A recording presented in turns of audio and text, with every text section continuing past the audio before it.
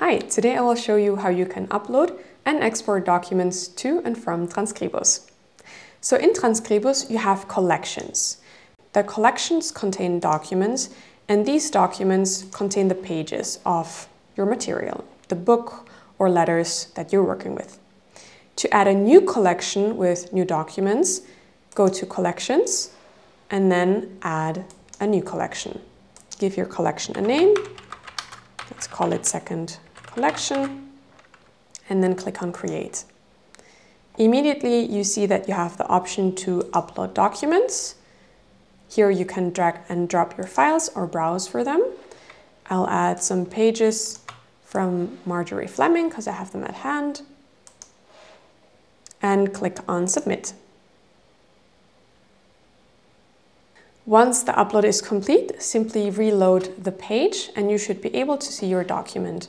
And when opening the document, you should be able to see the pages. From here, you can now start a text recognition. Simply select the pages you want recognized, click on Recognize, choose a suitable model, and then start the text recognition. Now let's say you finished your transcription and you want to export it. To do so, open your document and select the pages that you want to export. Click here and then on Export, and then you can see the export options. Let's choose PDF document.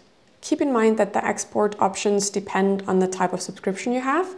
So here I'm logged in with my Scholar plan, which is why I have access to all the export options that are available in the platform.